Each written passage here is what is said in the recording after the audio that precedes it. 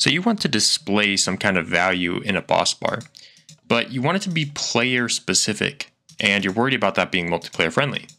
Well, in this video, we are going to be covering exactly how to do that. In the description, there's a data pack, and I'm going to go through that data pack very quickly and kind of explain to you how it works, what each line of code does, and how you can expand it and make it work in your project. So inside the data pack, there's a namespace called Bossbar. Obviously, when you actually implement this in your data pack, I would hope that instead of just copying my data pack, you actually figure out how the code works and implement it into functions that exist somewhere in your own data pack with reasonable folder pathing, because I did not add any folders here. And inside it, there's basically just functions. There is a main, which runs every tick of the game, and an init, which runs at the when you type /reload or when you first join. And so for the demonstration purposes, in the sidebar, I have created a player-specific score called mana. And when I flick this switch, the mana goes up. When I flick this, it goes down. And I'm sorry that I don't have an alt account to pull up here today, but trust me, this will work for multiplayer. If I have a mana score, it will display the boss bar differently for me than somebody else. And this is actually kind of tedious to accomplish, because in order to actually do it, you need to have one boss bar per simultaneous player that can view a boss bar. And so what that means is that if your server's max player count is 20, which is the default servers, you're actually going to want 20 of these boss bars with unique numbers and not just 3. However, I've only implemented 3. It is up to you to expand it. Should be pretty easy. And so this works for 3 boss bars, and you can customize them however you want. This is just a blank white boss bar, and I set the max to 20. And so we also have a scoreboard called Bossbar, which is actually going to hold the ID of each player and what boss bar they're supposed to be viewing. And then finally, we have a scoreboard called Left, which basically just tracks when a player leaves the game. And so every tick of the game, it checks for new users, aka people that do not have this user tag, or people that have left the game recently. And then it runs Bossbar Join for them. And Bossbar Join gives them that tag and resets their left score, just so that it doesn't spam it. Then the other important thing it does is it does assign ID. So the point of this system is every player in the world will have a unique number that links them to a boss bar, which they view and edit, or it copies their values onto. And so you want to have a unique ID, so you need a special function to assign a unique ID. Now what this special function does is it increments a fake player called ID, and it kind of just loops through all the possible values. In this case, the values could be 1, 2, or 3. And so when it reaches 4, which is an invalid value, then loop back to 1. And so we're constantly just incrementing the value and looping back when we get past 3. And so this value is then searched for. So basically what we do is we go to every player and we say, do you have a value equal to the current ID that it is looking at? If you do, if anybody matches this, it will set the found flag to 1.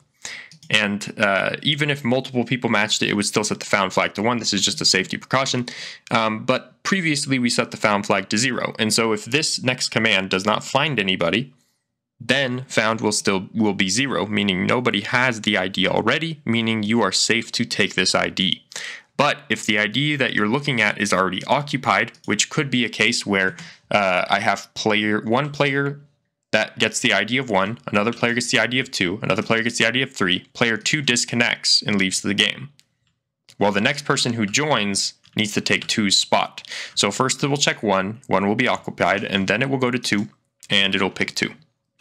And so when found is 0, it will say we have a match.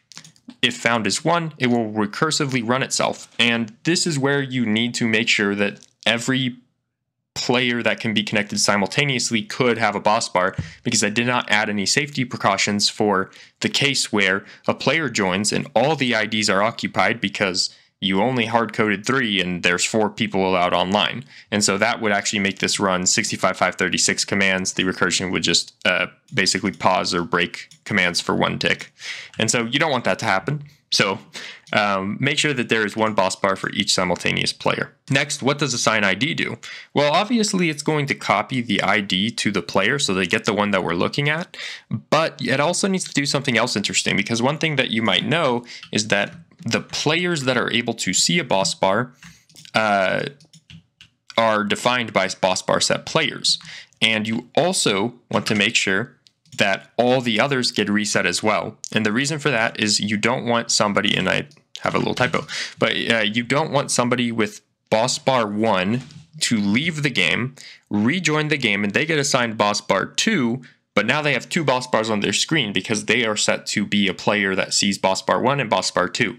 And so what I do is basically it go to all of the options. So if the people that are allowed to see boss bar 1 are only people with the score of boss bar 1, and it will clear any people that don't match this criteria. And I do the same for boss bar 2 and the same for boss bar 3. So this updates who can actually see the boss bar. Then that's it, okay? That's all you have to do. Now we actually have a couple commands for working and manipulating these.